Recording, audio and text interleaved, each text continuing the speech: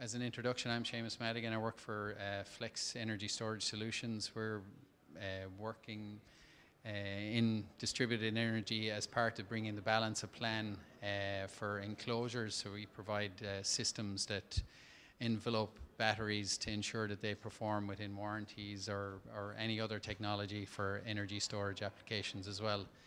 And we have a fantastic panel here today that we're going to go and try and answer some of this enabling distributed energy resources into the grid and figuring out how people can hopefully monetize some of that and also provide this need to feed the addiction for power, okay? So I'll open up with Clay. So I'm Clay Collier, co-founder of Keysensum. I thought he was going to say the most popular thing in the airport is the yoga room, but maybe that's only SFO. So what I'll do is I'm going to flip through some of the projects that we work on that just show you the gamut of stuff that's going on out there without trying to make it a commercial about Keysensum. By the way, the name's hard to pronounce. Key is Sumerian for earth. Sensum is Latin for awareness. If you make up a name, you get a domain without having to buy it off that kid in New Jersey. So we saved a lot of money. All right, so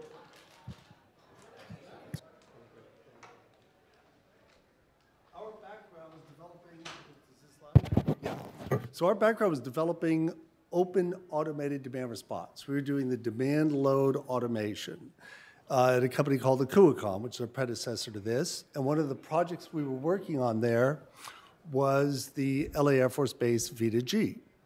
We sold Keysensum to Honeywell, and we got a call from Lawrence Berkeley National Labs and their partners, DoD and CEC, and said, we're going to do this V2G project, and we need the software. So that's how we started.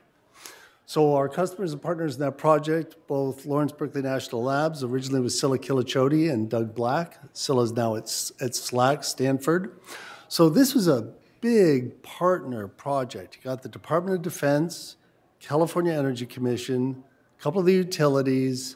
You got a lot of people trying to figure out how can we take the car batteries from a fleet of electric vehicles and make it an energy storage application. Cool idea, bit more complicated than they thought it was, so software became interesting.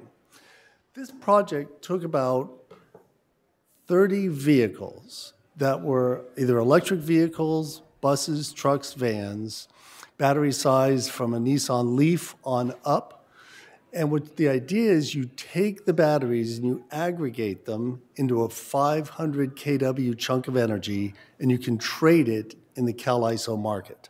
So what that means is every 4 seconds, the CalISO sends a signal saying go up 10 kW, down 100 kW, up 50 kW, down 10. And every 4 seconds, my aggregate set of batteries has to hit that point. It's very fast. You know, batteries are as fast as you get. So when they're trying to balance the grid for intermittent renewables and cycles, it's a great asset. That's what this project was all about. The idea, it's hard though, because you need 500 kWs. A lot of these, you got to get all these cars in synchronous working. That's what it looks like. If you look at it, it was very, when I said very fast load, what you see is the red is the sub-meter at the point of the vehicles, the blue is the signal from the CAISO, and it was logically synchronized within 4 seconds. We did the same thing. We're doing 3 military bases around the United States, one in PJM territory, Joint Base Andrews, and one in ERCOT in Fort Hood, Texas. And it's all the same thing. You know, we do different services to the grid using the batteries, and you can actually monetize the vehicles. We're doing a project right here in our backyard at Alameda County, where we're simply doing smart charging. So this is with the Alameda County team and Lawrence Berkeley National Labs and ChargePoint, using the ChargePoint network. And what happened was Alameda County was doing demand response, and then they just installed 40 chargers with no controls, and they blew the demand response parameters. So now we cycle the charge across the cars, keeping the load flat. So you'll hear the guys at an ISO or utility complain about the volatility of the load. By smart charging across a fleet, you keep it flat. This project was with EVgo, one of the leading deployers of car charging infrastructure. At UC San Diego, what they did is built a photovoltaic canopy over the DC fast charging. You get a double advantage. You get a little shade. Believe it or not, I like it. You get photovoltaic generation. Then we took a bunch of second life batteries that have been removed from electric vehicles, BMWs, stacked them up behind the fence. So now I've got the utility input, I've got the battery input, I've got the photovoltaic input, and I can optimize, again, how flat my utility load is to reduce the bill, and again, keep it neutral while fast charging cars. You know, these guys are coming up with DC fast charging. So that was a dashboard showing the blue line is what I want to keep the utility charge at, because that's my maximum demand charge. Don't let it go up. And I use the orange line is the battery into the vehicle instead of the utility. And you'll notice when cars get nearly charged, they slow down, electric vehicles, so you get a slowdown effect, and then you'll actually go negative when you finish charging, so I can recharge my batteries. There's a gamut of projects coming up, and I'm pretty happy about some of these. One of them is Proterra buses, which is a big batteries. I mean, you get 250 kWh batteries, that's a great asset. We're doing that at Silicon Valley Transit. We're doing mobile home park with CSE, where you're taking a photovoltaic and batteries and minimizing the cost. We're doing, by the way, the Prospect Silicon Valley is the partner and the leader of the project that we're doing with Proterra buses at Silicon Valley Transit. Then we're doing one that's pretty cool, and the Google campus has 1,300 electric vehicle chargers right now, and that's not enough. So Stanford has a project where we're going to work with Google, and we're going to work with non-resi fleet and optimize the effect on the grid of how you balance that. All right, so I just want to run through this and say there's a lot of stuff, I'm happy to say, going on to integrate energy storage, electric vehicle charging, and help the grid. You know, by flattening out the load, you're helping the grid. And I'll hand it over. Thanks. Next, we have Neil from Adara Power.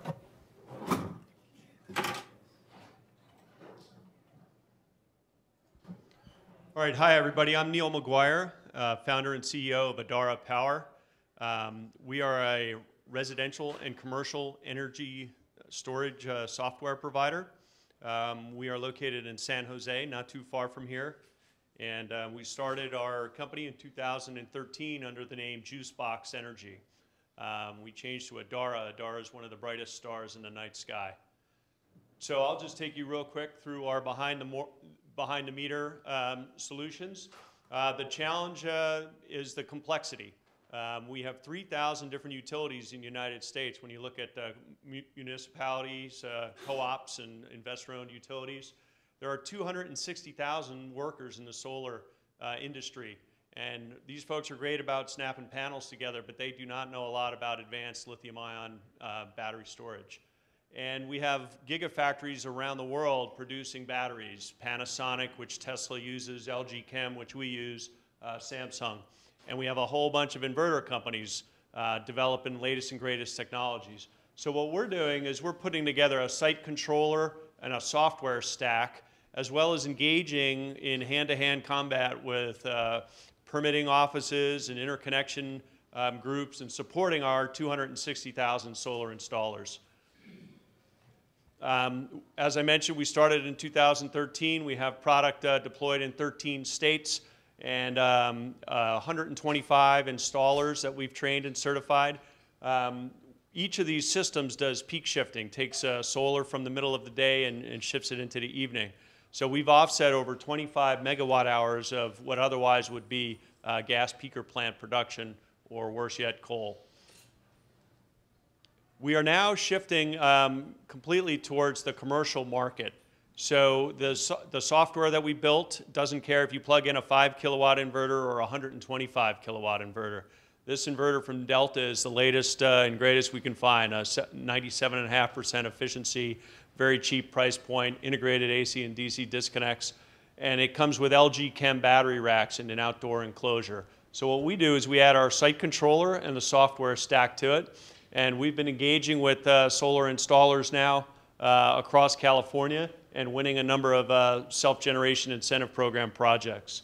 This is our software. All of this is released software. So if you put in a fleet of these products, you have your own fleet management view, and the building owner or the homeowner has a variety of different views.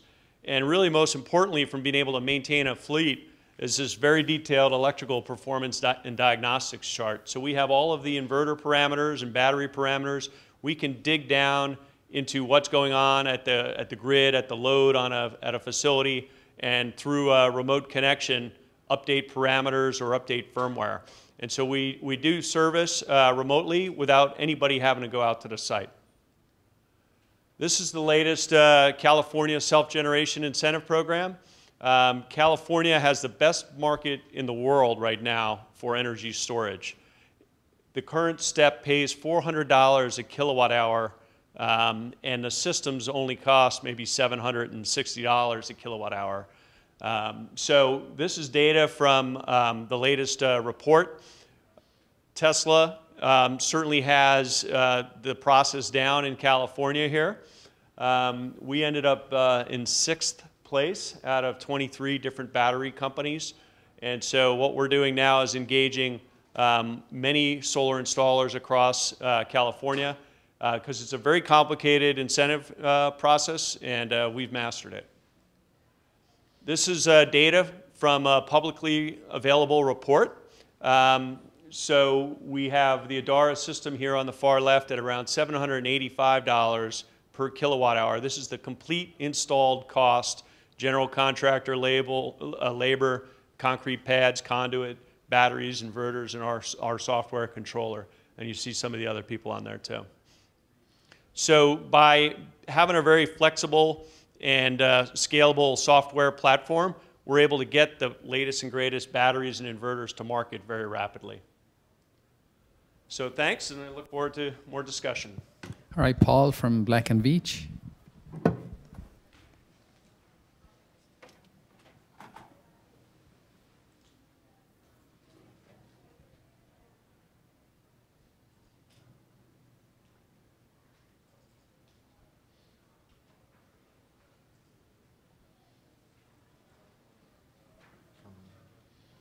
From the beginning.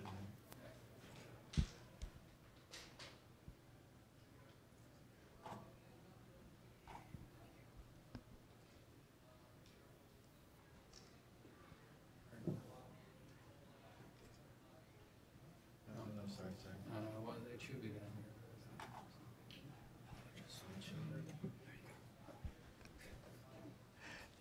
here. The hardest part of it. So I'm Paul Stith with Black & Veatch, and I'm going to talk pretty briefly about the things that we're doing. We're doing a lot of things. If you're not familiar with Black & Veatch, just a little quick introduction to that, and then move through kind of rapidly some of the couple things that I thought were important if we're going to be talking about DERs, and we'll just jump right in.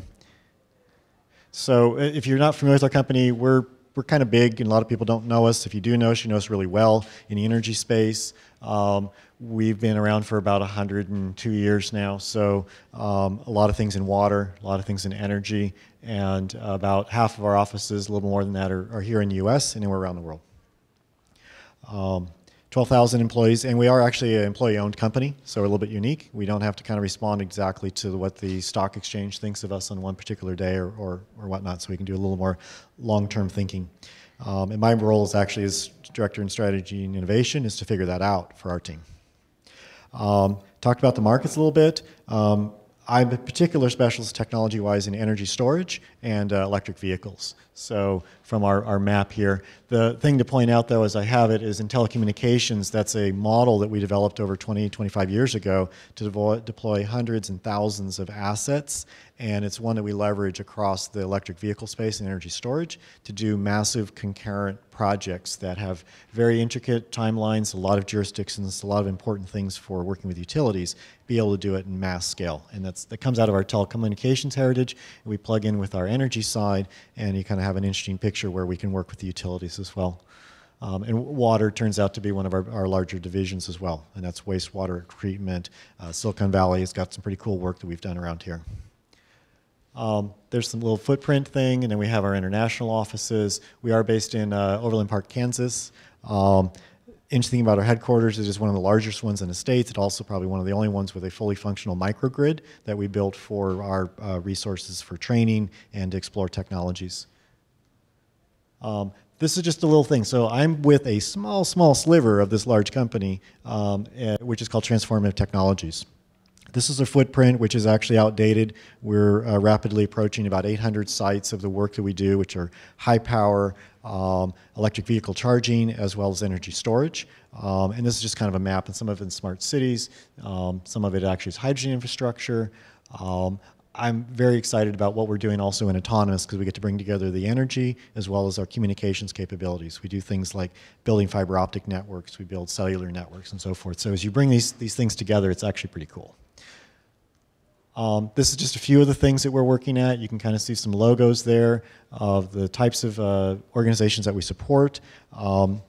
And it's national as far as the work, and some of it's very far-reaching out into the early stages when we're doing master planning for communities, looking at their energy, telecommunications, what they're going to do with their water, all the way through to, as I mentioned, deploying assets.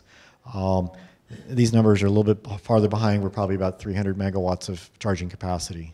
Energy storage is somewhere around about 150 behind the meter megawatts, and then many more available actually across the other side of the meter in utility scale. What I want to start with real quick is this thing on DERs. What do they mean? This is actually some work we did with SMUD. It's been referenced by SEPA and a few others around that we've developed some white papers on it. How do you plan for these DERs?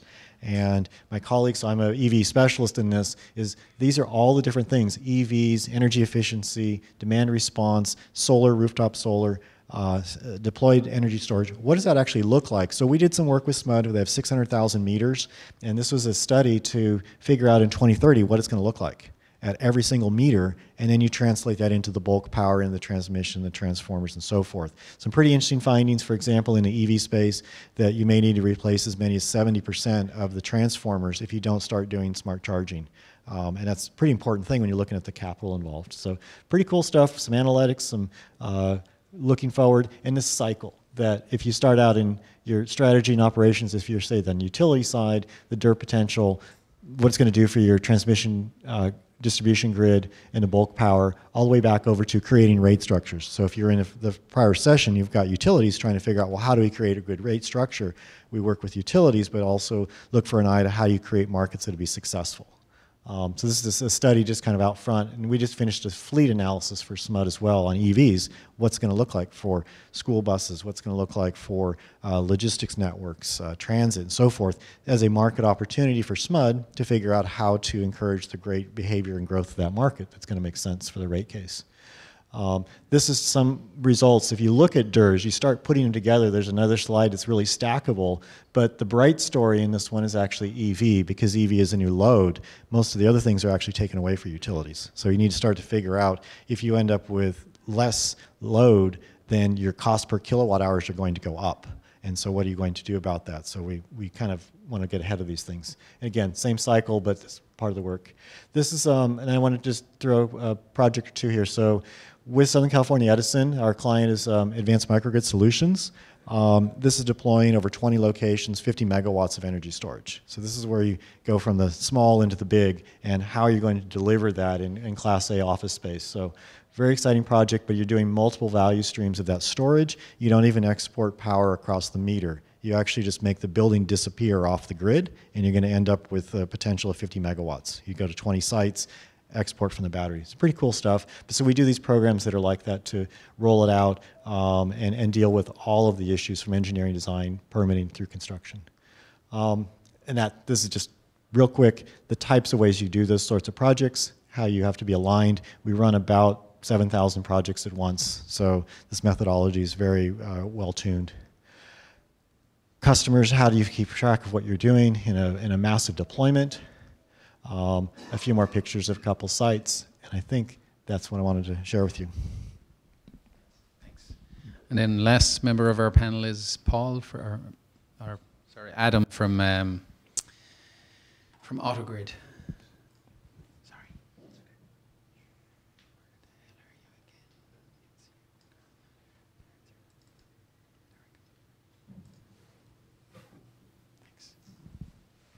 Thank you. So my name is Adam Todorski. I work for a company here in Silicon Valley called AutoGrid Systems. And we are addressing these the challenges that are created by the transformation in our energy systems. So the theme of grid edge is everyone's aware with how disruptive that is, but what does that really mean, and how do you make money off of it? So my personal background, I had actually a company that was a contemporary of Clay's a company, Akuacom, on the East Coast doing automated demand response controls back 12 years ago.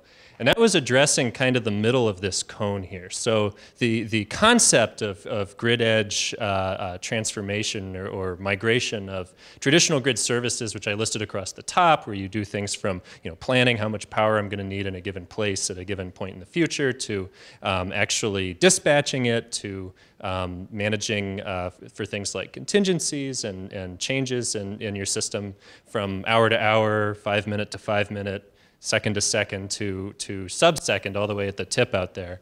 As you start to do those things with things that aren't power plants, that aren't wires, that aren't traditional resources, you have to apply software to manage that, right? Like you can't just have a big spinning piece of metal and a generator that actually does a bunch of these things by virtue of being heavy.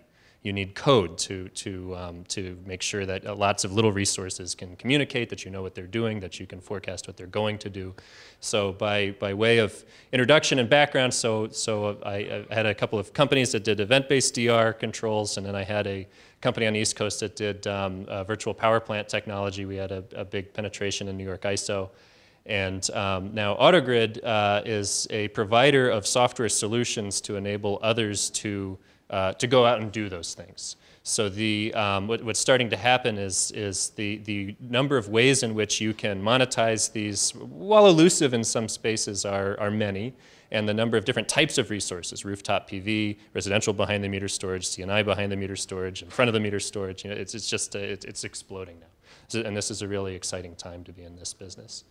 So I touched on this a little bit already. So you have this multi-dimensional situation that arises out of that opportunity on the first slide, and the market structures or market functions, I shouldn't say market, system functions that we talked through on the second slide, where you've got different classes of assets, different ways in which you can monetize them, and different business models you can build around that. But the kind of core thing you need in all of those, or to pull all of those things together, is software. So, okay, so a little bit about AutoGrid specifically. So AutoGrid has two kind of core products. What we do is provide a tool to manage the flexibility resources. It's AutoGrid Flex. And we have another tool called AutoGrid Engage, which primarily a utility tool, but not necessarily, is meant for utilities to reach out and engage their end users, to the people who actually own those PV rooftop systems, the people who have drive those EVs, the people who participate in those demand response programs, to connect that human element to the system. So you might do something as simple as telling some of our utilities are still messaging, replace your incandescent light bulbs with LEDs, all the way to I've got behind-the-meter storage and I want to see what it's doing, or maybe I'm a commercial industrial customer and I actually want to submit some sort of financial transaction. Maybe I want to bid my load flexibility at a certain time. So that's what Engage does, and Flex is a combination of a demand response management system, virtual power plant, distributed energy resource management system, and it uses this analytics platform that we've built. And it's big. We have about 2.5 gigawatts of contracted load. So this is kind of the subtle thing about AutoGrid, that like those radio one-way pager switches that people put on air conditioners to shed load at peak times 20 years ago, there are millions of those out there they're still used and work today. So whereas before the utility would say, oh geez, it's a hot day, we've got we either need to crank up a really expensive peaker in the afternoon, or oh, why don't we hit those load control switches, but also crank up the peaker because we don't really know what we're going to get out of the load control switches. Well, with software, you can forecast exactly what you're going to get when you fire that bullet, because the switches don't communicate back, right? Like that's the key thing that's missing, that exists with the modern technologies that the other panelists touched on in their intros, but those don't have a lot of scale yet. That's changing, but there are already millions and millions of connected devices out there that are dumb. So how do you integrate those with the new more connected devices that are more intelligent, that give you feedback? And the answer is software. So in a nutshell, that's what AutoGrid does, and we quietly manage huge fleets of really dumb devices, for lack of better description, for some pretty big utilities alongside more modern resources. So that's my intro. Thank you. So I think moving on, what we'll try and do is given the fact that we have plenty ideas in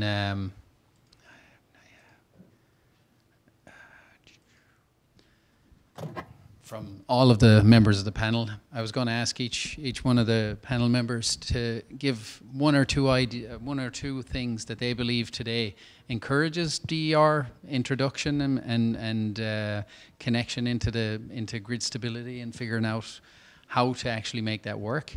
And then one or two things that they feel are roadblocks today in making sure that the ideas and our products and solutions that each of you bring to the market today, some of the challenges that you see and how it's actually affecting what you do on a day-to-day business point of view.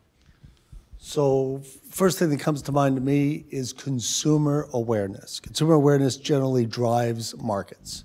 So if you look at it right now, as a consumer of electricity and the guy that pays the bill, I turn on the switch, the light works, I'm okay. Am I aware of the fact that there are great inefficiencies in the delivery of that electricity, or that there are harmful side effects, or that global warming is a real thing? Am I aware of that? Am I going to pay for it? Am I going to act on it? That reminds me of the story when we did car navigation at first. You know, selling that in Detroit was darn near impossible. It'd say, nope, I just installed a new leather map holder. I don't need navigation, because there was no consumer awareness of what it could do. So I'd say right now, that's number one, because consumer awareness is going to be, you know, we want clean energy, we want clean air, you know, we see a benefit in it, and we'll do it. And it's not, Steve Wesley gave a presentation this morning with some great numbers. You know, 83 million people are going to die of respiratory disease in China. And there's some consumer awareness. Anyway, so that's my number one. Number two, and this happens in concert, is that as consumers rise up to say, I'll pay the half cent or I'll take an action, then you get scale. Then you get cheap inverters. You know, it costs, at a military base, it costs $20,000 to install a bidirectional inverter. That doesn't scale as a market. You need the car companies to embrace it and stick it in every car. So these two things somewhat happen together. But when you get consumer awareness and the market rears its head and says, I want it, and they apply it at scale, it gets cheaper. And again, I thought Steve Wesley's numbers this morning on the cost of storage, you know, you look at those statistics and yeah, he's got a good point. Okay, from my standpoint, you know, we look at, there's two aspects. One is the technology. Is the technology ready for demand response programs?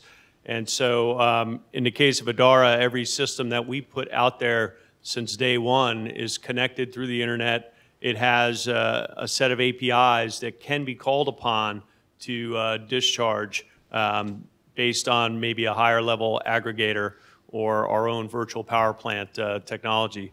So I think the days of doing pilots should be wrapping up at this point, because the technology's been, you know, developed and deployed. And it's really time to just execute programs. So the other part is, so you got technology that's ready, but is there a market signal for it?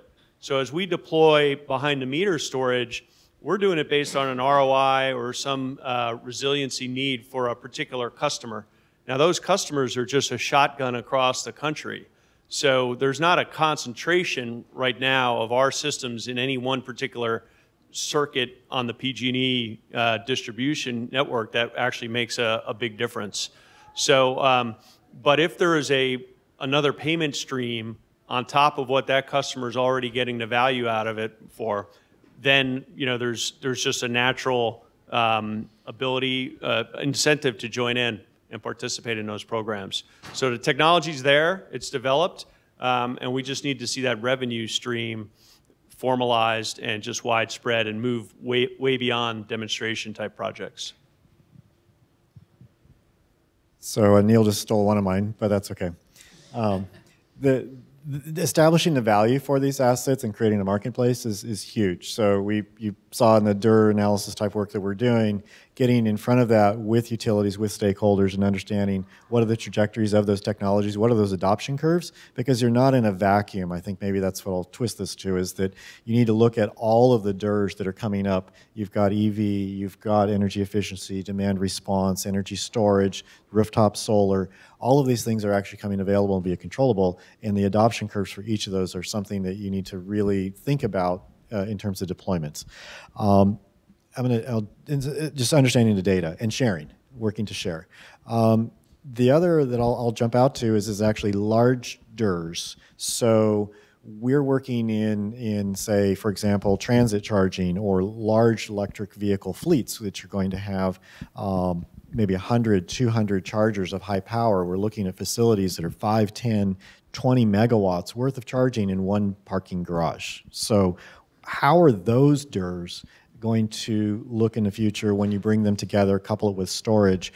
I think in my reply and thinking of the panel here was, how do we do intelligent deployment of capital? Because there's going to be some huge amounts of capital to be spent in order just to be able to, say, charge those vehicles. Well, gosh, if you have that large of a bandwidth, a pipe to the grid, then why don't you put batteries there, and why don't you create that 24-hour stream that is going to be valuable to both sides of a meter? And who knows, maybe it's not a both sides of the meter, maybe it's the utilities are finding ways to intelligently deploy capital so those grid upgrades don't need to be made, and you're ending up with turning on assets. My biggest nightmare that I try to help our clients figure out is, if you're going to deploy, say, electric vehicle fleet, what if you have to wait 2 years for a feeder in order to have one of these new heavy-duty DERs in the market? You need to be able to find ways to solve it much faster. So on the opportunity side, or the class of things that are creating these opportunities are, they're not just new things. They're things like FERC Order 755, which caused a big storage boom on the grid side in PJM. One of my failed startups played with that. So initially, you could make 300 grand a megawatt a year just selling frequency regulation from battery storage into the grid, and that caused people to build hundreds of megawatts of storage, or start building, I should say, hundreds of megawatts of storage. Not all the projects got completed. So that type of thing, you see that all over the place. You see like the Con Ed BQDM non-wire alternative, where in the Brooklyn Queens demand management zone, you're paying a lot of money for people to come in, build storage, or come up with creative load management mechanisms to shift load, so to defer the construction of a new substation or a new feeder. That type of thing happens all over the place. And again, it spurs, those are the big opportunities spurring the adoption of these distributed energy resources. But the flip side of that is that those, so on the detraction side, is that those opportunities, like the FERC Order 755 boom then bust in PJM, I think is probably the best example of this. They're short-lived unless they get fundamentally rolled into the structure of the market, or in a vertically integrated utility into their rate case. So unless that happens, unless you do more than one thing with the resource, it's not a long-term viable business. And if you go in as I did at my last company, kind of speculating that it would evolve, it doesn't evolve that quickly. And it's very difficult to deploy capital. A lot of these things are expensive. To your point, just having the wires extended, siting the battery, pouring the concrete, it's expensive. Someone's got to pay for that. There's an opportunity in there, which is if you can use software instead of concrete and wires and really big batteries to aggregate up things you already have, water heaters, air conditioners, EV chargers, then you can maybe sidestep that stymie. And the other one is on the standardization behind the technology. I'm standing in for a project manager at AutoGrid right now to manage a DERMS deployment that we're doing at a sizable utility here in the US. And the hardest problem managing this project is getting the vendors of all of the batteries that we have to connect to talk to our software. Like, they have APIs. Okay, great. What's your API? Well, it's this thing that you're going to have to write a bunch of custom code to support. Okay, you need, an hour later, I've got a call with another battery vendor, and it's a completely different custom API. Or they'll take some standard, and they will stick stuff on it that's not part of the standard to make that work. So And there's no one or small group of entities that are doing this. Like everybody's guilty of this, right? Like it's a relatively nascent industry. The hardware is coming of age. The software, like lots of people are developing a lot of putting a lot of R&D money into that development. But it's both an opportunity and also a gigantic impediment to deploying this stuff at scale. But we're working through it. Looking at all of the projects that all four of you worked on, it looks like capital investment is a big issue as well. And if you take the inverters is actually a very good example of that, because if you look at the traditional OEMs like the ABBs or some of those other guys who are now competing with folks who've been in solar for a long time with what they're doing in inverters. SMA is a good example where those guys have been under pressure for pricing for years, tens of years probably even. And the price of batteries, specifically lithium ion, over the last couple of years has come down dramatically. There's even numbers thrown around by some of the larger Korean folks who are doing $180 a kilowatt hour. Do you think that change in capital investment is also having or playing a big role in adoption of distributed energy resources, or actual the increase in the number of projects, or is it purely a grid instability or grid stability need that's being addressed? So I think it's a combination of both. So you had at $1,000 a kilowatt hour, you had a small number of problems you would solve with batteries. At 500, you had a larger number, and at 180, you have a very large number. So it's a pretty simple an inverse relationship. But again, to the point I made on the both the opportunities that are relatively short-lived is you have to, even at $180, you still have to build that infrastructure to support connecting that battery. So that it doesn't. The battery has to get almost free, like it's already there because it's part of some other system, before you can get away with only having one value stream. So that's why stacking, optimization are critical. Yeah, I would just say that the falling battery prices, the 180 might be a cell level price if you're selling into Chevy Volts and all the volume behind that. But from my chart from the SGIP project, the in-the-ground cost is between $750 and $1,250 per kilowatt hour. So what we do is, it's great to have a technology that's capable of demand response and some of the grid services, but ultimately we're selling to a building owner, and that building owner needs an ROI, not on some future projects, but here and now. So if you look at the demand charges in PG&E, for instance, in the E19, if you have an E19 commercial rate, it's $19 per kilowatt. And so when battery prices now are down to the level that we have, that's an ROI immediately. And now you have this big California incentive program on top of it. There should be just no reason why, other than I need a lot more salespeople, to go and just keep lining up commercial customers that have high usage in the evening that are on E19 rate. So it's just a flat out ROI story at this point with the batteries at the price that they're at. I'll just throw in the comment, again, it's technology evolution and market evolution. So right now we're at the advantage of things like SGIP. I'm happy to be here in California, thank you. We have incentives that encourage manufacturers to try. And they want to compete, and they're going to compete, and some of them will lose. It's a little bit of an uphill, slippery race. But the manufacturers and partners who put together compelling combinations are going to win and win big and create a market. So you say the guy that can put together solar with storage, with car charging on a scalable basis is going to be a winner, and he's going to get a faster ROI, and he's going to go to scale faster. But at this point, yeah, we're going to have iterations of people trying it with too much cost and the return of investment's too slow, and people running around them and coming up with more compelling combos.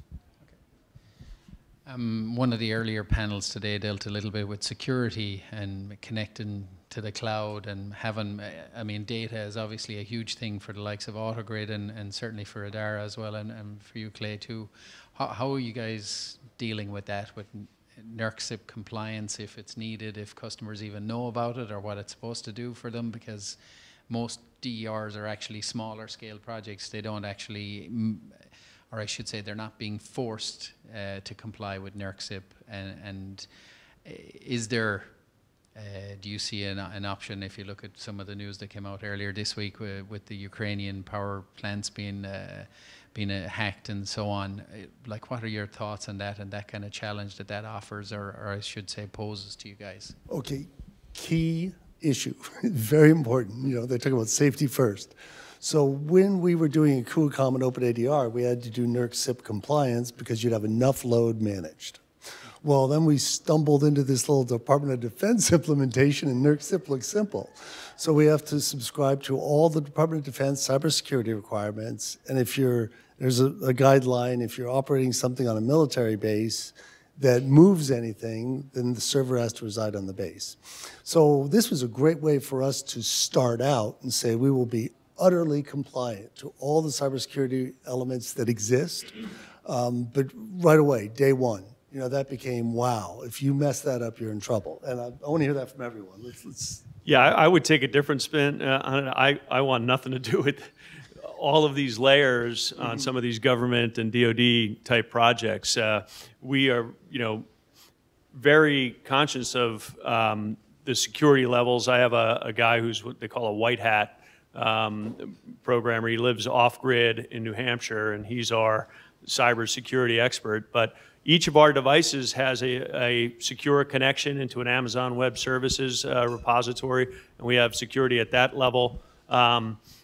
But some of the requirements at some of the government entities are just beyond what we need to do right now, because the amount of engineering resources versus the payback is just not there.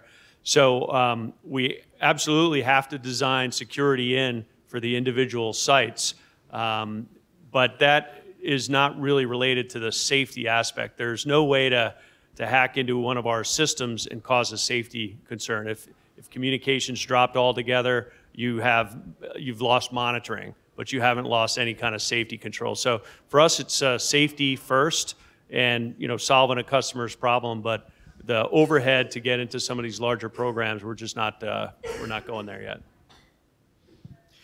So on the security side and NERC requirements, I mean, we're a full service provider. I'm not saying we welcome that there's going to be more business, but certainly it's an area we practice already for the utilities to have them meet their certifications. And I think it's something that everybody needs to be thinking about deeply, because you are talking about having pretty massive controls to be able to take over a fleet of DERs to possibly go the opposite direction from the way they were supposed to go. Certainly you're going to mess up their revenue payments, but you could do an awful lot of other interesting things. And the size of the fleet that you manage, certainly, and the size of those particular individual assets, what they can do to a particular feeder, start to add up to pretty important stuff. So I guess AutoGrid's perspective is maybe a little bit unique because we operate really big systems, and the problem with taking like 197 terabytes of utility data and then needing to run an analysis on it to do a forecast in a couple hours is you can't do that in a server at the utility, right?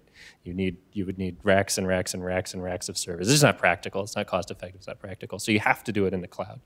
But the nice thing is this is a problem that's solved every day by any business that does anything at scale, right? You follow industry standard encryption and data protection guidelines. You leverage the best of breed technologies, and that's like a boring discussion. The control side is where it's interesting. So when you've got a lot of DERs across a big area, you have to handle that very carefully. So we have several strategies to deal with that. Probably the simplest way to describe it is that you have to layer things. So the communication out to the individual devices is secured in a best of breed way. We're vendor agnostic, so AutoGrid works with lots of different types of hardware from different vendors. So each vendor might have their own kind of different mechanism, and that's fine as long as it's not our problem to have to land 20 different strategies And then you split the system up. So all of the SCADA controls of big industrial loads that can follow 4-second signals are kept in a separate bucket from the controls of everybody's smart thermostats, are kept in a separate bucket from the things that control pager switches, and the way that they communicate is secured and monitored in a very particular way. So, I mean, it's really no different than how a big business operates an enterprise, and that's constantly being targeted by hackers and maybe in rogue governments, that type of thing. With that, I'd like to open it up maybe to the audience and see if anybody has got a question or two to ask any member of the panel, or all of them. Or you're all very thirsty and you want to go downstairs. Down the back. I was just curious, a couple months ago at another conference, I interviewed a company that was involved in supercapacitors and storage. What do you guys see as the viability of that as a storage mechanism? Sorry. Yeah, I mean, supercapacitor is very short discharge. I mean, there's certainly maybe on frequency regulation where you're trying to, maintain a 60 hertz, supercapacitors have some merit to it. But a lot of the battery systems are so big and they can do high C-rate charge discharge. So the actual amount of current from a big battery bank that has a decent C-rate performance is very, very large. So, I think supercapacitors certainly have their place, but they're not really a substitute for when you want to start stacking these values. On the one hand, you want to do peak shifting and have a 2-hour or 3-hour battery, but you also want to then participate into maybe some short duration activities as well. A lithium-ion battery is I think, a much better solution. I have a question. So early on, you heard from the different panels in the morning, and citing examples from the other industry, for example, the housing industry. The example of Airbnb, and the transportation example of Uber, and which is providing a service to link supply and demand.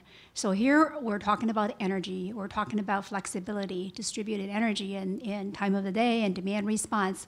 So what do you see as the obstacle given the Internet of Things, and everything could be attached talking to internet language, right? Forget about their device protocols. They all speak internet, they all attach to the network. You can have, with the back end, the big data, you can instantly match and supply to demand. What are the obstacles to make it happen that I can instantly do that, consumer-based? That's my question. Okay, so first of all, I would say the key word is resiliency. All right, so I'm a big fan of microgrids. I'm a big fan of the concept that every house can have solar panels and a battery and carry on effectively most of the time. But electricity is a high demand thing. You need resiliency. So that begs the question, will we have a shifting business model like an Airbnb or an Uber model where you say people are actually pretty much generating their own electricity. The utility is only there for resiliency. But the utility can't go away because it's hard, it's unimaginable to replace that resiliency. So again, I love the way you're thinking in the sense that I want a disruptive model, because this machine, I had an executive I worked with at one of the major utilities that was embracing our open ADR. And she got up and said, everyone's talking about the smart grid and how they're going to build the smart grid. Well, I got news for you, Cookie. This is a pretty smart machine already. It's the biggest contiguous machine in the world, and it's instantaneous, and it handles demand at any level. So, okay, she's right on several parts. Now, it's big, it's effective, it's resilient, it's not clean enough. And can we clean it up faster if we make it a distributed asset? Then the only trick there is, well, of course, we have to come up with financial models for trading the energy. We also have to figure out what do you use for resiliency? What is the backbone role of a utility? Do you have a comment on that? So I used to live off-grid, and the reason I stopped living off-grid is it wasn't me. My wife got sick of having to, you've got the microwave on and you're doing some dishes and the well pump kicks on and you have to run to shut that microwave off because that DC bus voltage is going to drop below the cutout threshold and the whole thing's going to shut down. Well, I'm not touching that one. So Clay's absolutely right. In that case, it'd be great. I could be off the grid 99% of the time, but if occasionally when I happen to be, I'm doing laundry and I've got the microwave going and I turn the vacuum on, you've got this really peaky demand. If I could, borrow capacity from my neighbor's batteries when that's happening through wires that I pay somebody else to maintain for me, that's awesome. That's a great service. So we went on the grid. The problem is, so my big VPP in New York, I aggregated up 3 aluminum smelters. So when those things were running full tilt, they drew 0.5 gigawatt of power. I mean, these are the biggest industrial electrical loads in most places that you find anywhere. They can't self-generate. I mean, they're fed at 138,000 volts across 6 buses from the grid. I mean, there are loads that you can decentralize and disrupt massively, but there are things that you just can't. I mean, we're always going to need steel. Steel making uses a huge amount of power. Aluminum making uses a huge amount of power. Treating wastewater uses a huge amount of power. And those things, they're just not going to get disrupted the same way that the grid edge, the really small but pervasive loads will be. Question on, Josh Seidenfeld from PG&E. I have a question on, it's kind of a buzzword, but transactive energy. So would love to hear from y'all what you imagine. First, I'd love to hear definitions of transactive energy. And second, what does a roadmap look like from here to 20 or 30 years in the future? I'm going to cheat a little bit. So if you pay a little bit more attention also what's going on in New York with REV. So what's afoot there is a policy framework that says that we will find ways to compensate you if you connect to the grid. What is it that you offer, and creating more of like a bus of information and also opportunity. So by and large, you need to create a way to pay people or they won't do things that are supportive of the grid. So starting with that and having more assets in a system where you can compensate each other, and whether it's Bitcoin or others that make it easier in the micropayment market, I think that's where it's actually headed, and money makes it go round. So those are kind of a few of my comments from what I see. So is Ed Cazalet in the room? Because I don't want to. All right. So Ed Cazalet wrote the book, Transactive Energy, and he's a writer and speaker on the subject. And it's an interesting evolution. It goes back to, are we changing the business model? We're going to do an Uber here. So electricity for 120 years has been one too many, right? It hasn't changed. It's just the big plants pump it out, the utilities bill for it, they care about the meter, it ends at the meter. Done. Now it's going many to one because of distributed generation and distributed elements. People are talking about what happens when it goes many to many. Can you get resiliency from a neighborhood storage asset? Yes, that's a great idea. Now, you have to reinvent it. So is the utility both the resiliency element and the bank? That's an interesting model. The utility is going to shift their model to their monitoring and tracking because they've got the meter distribution. They monitor and track the transactions, and they're the banker. Given the pace of change of utilities, the immediacy of that, I'm wincing a little bit when I say that. I know PG&E is a forward-looking utility and probably at the front end of a lot of this stuff. So maybe you should tell us, how viable is it that PG&E would become a bank for many-to-many transactions of energy with a new business model? I wanted to ask about microgrids. Do you see a major growth trend towards microgrids, number one? And number two, what companies, organizations would be best suited for them? Yeah, I could jump in. As Adara here, based about 10 miles away, we have most of our systems deployed around here and very good, stable grids. But every week we get emails from around the world, and some of those places are great candidates for microgrids. Pacific Islands, Caribbean islands, people that are putting resorts in that can't handle the power going down 4 times a day, or that they pay $6, $7 a gallon for diesel to be brought in to run diesel generators. So I think the concept of a microgrid in remote locations. What about here in the United States? I'm thinking locally. Yeah, unless it's just basically a backup system, a resiliency system, I don't see how it's necessarily taking off. So we're doing a fair amount in microgrids, like Miramar. If anybody's familiar, it's about $16 or $17 million with Schneider Electric. That's a resiliency play from a large government that spends a lot on defense. So you have to find out what is a microgrid going to mean to the owner operator of it, whether it's an Adara system that is a homeowner that's looking to save the refrigerator, or they have someone who needs medical devices to keep running. Those are like resilience plays. We just finished talking about compensation on a transaction basis. Microgrids are currently searching for what's that transaction going to look like so that they're compensated for all the capital outlay that it required to build a functional microgrid. So, we're very bullish on it, but it is similar to some of the other resources where you need to find ways that the financial models make sense. The first play, the East Coast, there's 83 that were selected on because of Hurricane Sandy. Resilience play, not necessarily economic yet. I mean, unless you have a self-consumption or other role. Yeah, I mean, they're island states, yeah. Yeah, in continental U.S., it's tough, right? So you have to figure out some other way to monetize it. Like you price that resiliency play, but you don't have to, by offsetting the cost of having to deploy generators that you have to maintain or whatever. But that doesn't do it alone. So you have to be able to access those revenue streams, stack those revenue streams from that resource. And even if you already have the assets in place, so I have an acquaintance who has a small hydroelectric plant in upstate New York, and the local utility has to force trip his generators when the connection to the substation goes down because it would island and form a microgrid, and it would just do that, right? The governor would regulate the generator. It's an old mechanical machine. It's got inertia.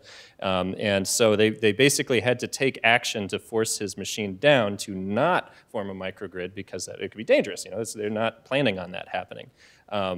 So long story short, we did a little project to look into, well, could he be paid to keep it running, right?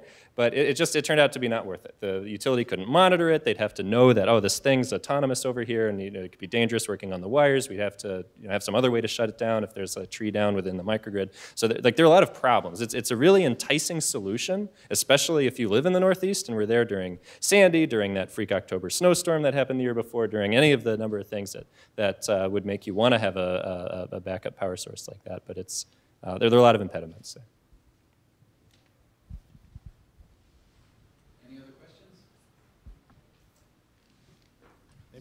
Yeah, I might add one thing. If you can make a substantial online storage system make sense, you're pretty far down the road towards what a microgrid might offer. So if you've got a stacked value that was already paid for through SGIP or other things, or you've got a self-consumption goal, you've got basically you got to stack values. And so microgrids, they have just much more complexity at that on-grid, off-grid moment.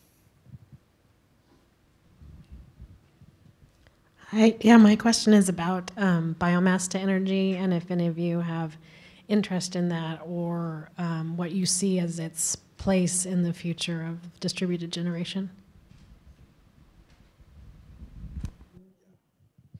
Much like myself, so I'm in transportation energy storage. We have an entire group looking at biomass, and they're very bullish on a lot of things. In California, you've got forests that are going to burn one way or another. What are we going to do with that wood mass, for example? We've got feedstock literally out of the livestock in the Central Valley, for example. There's tons of opportunities, and if you go further into it, I've friends United is investing in what they can do out of the biofuel stream to be able to take jet fuel. So a lot of things are going on there. I think it's still early, and you're looking and searching always for when is cost parity versus something else that's triggering it, like the biowood problem potentially in California. Yeah, I would just add, I happen to be out of Flint working for General Motors. My first job out of college was doing GM's E85 fuel system.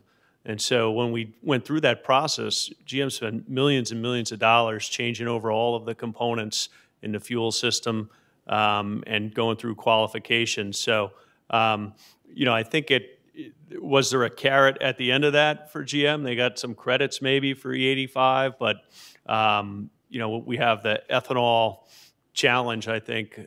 So I think we really need to look at, what is the downstream cost involved and what's the ROI on it. So, just doing, biomass or for the sake of doing it, it doesn't really make sense. There has to be a good ROI on and understanding the downstream costs for that.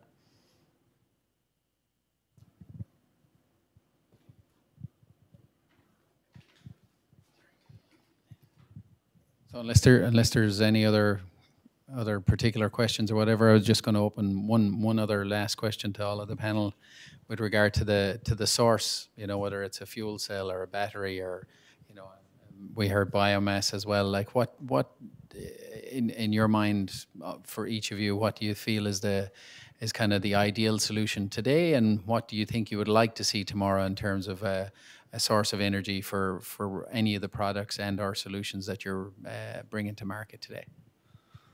Okay, so I'm going to sort of hop up a level. I've been working with Professor Rich Muller, a physicist from Berkeley, very bright guy. He wrote a couple books. He wrote Energy for Future Presidents, and he wrote Physics for Future Presidents. That translates as dumbed down, which I guess we should have seen, huh? But it was interesting that if you look at energy for future presidents, he does an entire survey of all the sources of energy. And he goes from nuke, he talks about biomass, he talks about implementations of energy efficiency. But you look at it across the board, and there were a few realizations that really surprised me. One of them was he's pro fracking and gas. And I said, what the heck is that about? And he said, I'm total clean. I want hydro, I want nuke, I want photovoltaic, I want batteries. And he did some work. As a matter of fact, he started being a climate change denier and said, Frank, as a physicist who'd worked with 6 Nobel Prize winners, he thought there was too much hype and marketing talk in the analysis of what climate change was. So some of the people around him, including Art Rosenfeld, who we lost a few months ago, was the visionary in energy efficiency, challenged him and said, okay, you're a physicist, do the analytics on global warming. So he started this entity called Berkeley Earth, and he did exactly that. He said, started from first principles with raw sensor data with a team of physicists, and he got investment from everybody. Even the Koch brothers invested in it. And guess what? Global warming is pretty darn real. And it's a great book. And he was, he very explicitly published, this is a scary problem. And then that got him aware, and he looked into this, and he looked at China and India. And he said, if we don't fix China and India, it's game's over. You can have as we learned in this morning's talk with Steve Wesley, you can clean up California all you want. We're still getting that air from Asia coming over here. So he said the big problem, and again, Steve Wesley was talking about the number of coal plants built in China per week. The big problem is coal. You got to get rid of the coal. Did I say something about future presidents? Anyway, so he said, let's look at fracking and gas in place in China. Exactly, there we go. And his numbers look fantastic. You get a ratio of 400 to 1. Gas is that much cleaner than coal in terms of particulate matter and pollution. Okay, so that's changed my mind to say, okay, I'm gonna look at and consider the sources of energy and the sources of storage. And so I'm much more open-minded than I was when I started working with Rich about this. Our software is meant to be the middle of the process of integration. We are not battery chemists. I bet a lot of these guys are more battery chemists than I am. So we're not particularly tightly coupled to any chemistry. Someone mentioned some chemistries are more appropriate in certain environments than other. And I'm still pro-nuke, despite what Steve Wesley said. It is clean. And if we lose 40,000 people to car accidents and 100,000 people to respiratory, and we've lost 3 to nuclear in 50 years, I don't think you should just get rid of it. By the way, Rich Muller's startup is getting rid of nuclear waste. Yeah, to me, that's the problem with nuclear is the waste. When I got into the battery industry in 2007, it was more than just about climate change, which was barely mentioned at the time. It was because I have a daughter with asthma, breathing, smog, and a brother in the military keeping oil lanes over in the Gulf. So for me, it's about energy independence and the benefits that come with clean energy while you're doing it. So I actually just put a blog out last week. Has anybody ever read the Paris agreement, you know, because you can't turn on CNN and you can't turn on Fox and get the straight story. And 150,000 people have checked this out, and I actually then sat down and read it, and so it's pretty amazing that so many people have their opinions without having read the document. So. So, you know, to me, there needs to be a blended solution of clean energy. Solar panel prices have just completely plummeted.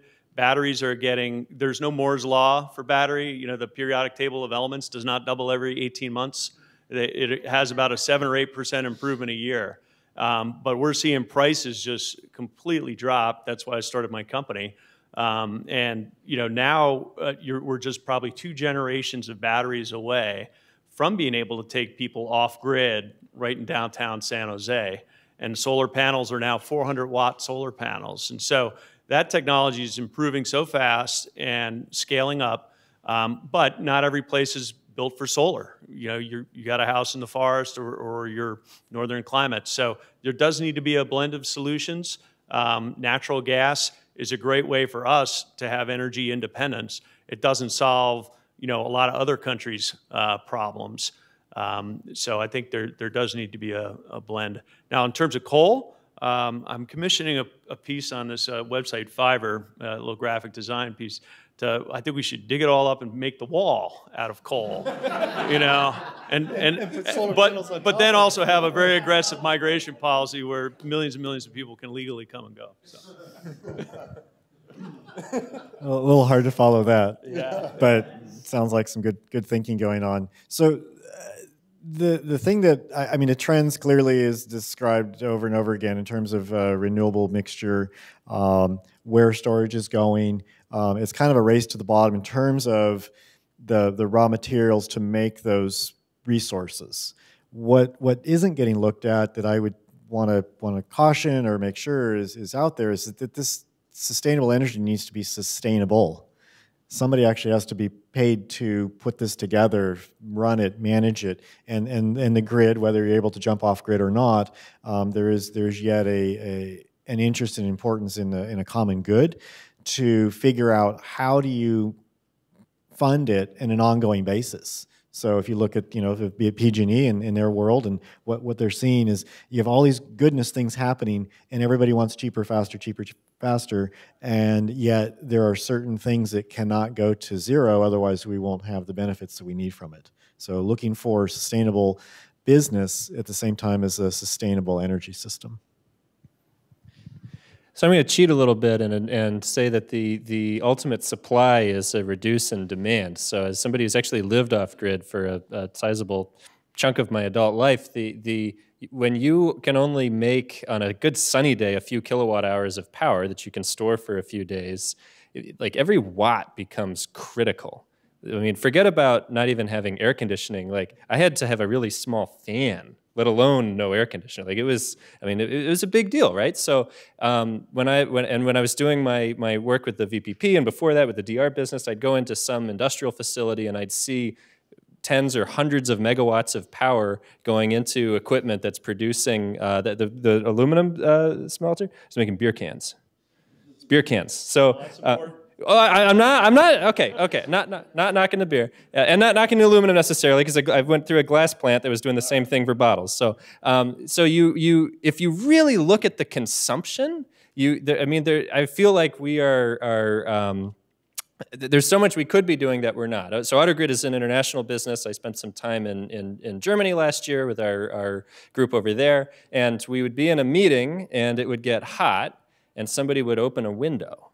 And I thought, this is astounding. This is like the best technology ever. The window opens, there's a hinge, there's a lock, there's a screen, bugs don't come in, there's a breeze. I'll just take my coat off, I'll open my collar a little bit, I feel comfortable still. Okay, maybe it doesn't work in Singapore, but it's a, I mean, like if people would devote a very small amount of their attention cycles to not needing the technology that uses energy to just solve all their problems all the time constantly, I feel like you could gain a tremendous boost from that. And because most people, they can't do that, that's where you need software to help with that. And that's something that I think we'll see more of as things become more connected, and maybe the room knows that, well, there's nobody in here, or there are only a few people in here, maybe 80 degrees is fine, as long as it's not humid. I think I want to add that the software is so important, and there's a company here called the assumption is the assumption is electric vehicle is always going to be clean, but that assumption may not work all the conditions. Depending on the time of the day you're charging, you could induce more emission than the traditional, or maybe more efficient gasoline-powered vehicle. That's point number one, right? Number two, you know, we were talking about the policy in terms of the climate and so forth. Have we taken into consideration in any sort of a clean energy and battery or solar the amount of energy it takes to produce those? Because they don't grow automatically like plants, right? You know, so we got to think about it holistically, compare apple to apple, right? So, you know, I'll just take a few shots. Speaking of jumping up a level, guess what? Ground transportation doesn't create as much pollution as shipping does. You know, so we tend to be myopic. We're human beings. We're myopic. We look at what's in front of us. We see if we can do, hopefully we try to figure out how to open the window, right? But sometimes we don't see the big picture. Nothing, and lithium mining is no more beautiful than coal mining. You know, the process and the cleanness of it is a benefit, but the mining part isn't beautiful. So yeah, I'm going to agree with you. If you look at it holistically, we have, we should all be vegans. There's a bunch of stuff you could do that would affect our entire energy infrastructure that we're just not going to go to. We're going to try to address what's in front of us and say we got to get rid of coal. That's obvious. You know, we know we can do it. We're going to come up with clean sources. We're going to come up with storage. We're going to use my software, right, guys? My software. Right. Any other comments? Yeah. No, I know we're kind of out of time, but I think what's incredible about the electric vehicle is it breaks the chain from, you know, what we use to produce the energy from what's actually driving it. So the battery is a fuel tank, whereas in a gas engine, it's pumped right out of the ground or pulled out of a lake in Saudi Arabia, brought right over, and that's what's moving the car. We can generate electricity any way we want as a country. We can chop down those redwoods that block my view and just burn them and get electricity that way, or we can put solar panels in. You know, I know. I'm just saying we have total control of how we choose to generate electricity. So by having battery-powered vehicles, that gives us that control. And as a country, it's up to us then to say, how do we want to domestically generate that electricity? If there's a last word on it, and EVs and some of the things, I'm kind of dedicated a lot of my world to it, but the beauty of EVs and the work that we're doing is that the last 13 to 17% of grid integration of renewables needs very, very flexible resources. So it's actually cost effective to have more EVs on a grid in order to allow that last part of the renewables. So it's kind of a virtuous cycle. They have some elements to them in their supply chain that maybe can be cleaned up, but what they allow you to do by isolating that fuel tank and the supply for it is amazing. And I'll stand by that. Mm-hmm. And you can recycle batteries, but you can't recycle gasoline. So I think we're out of time with all of that. I just want to say thanks very much to each of the panel members and to the audience. Thank you.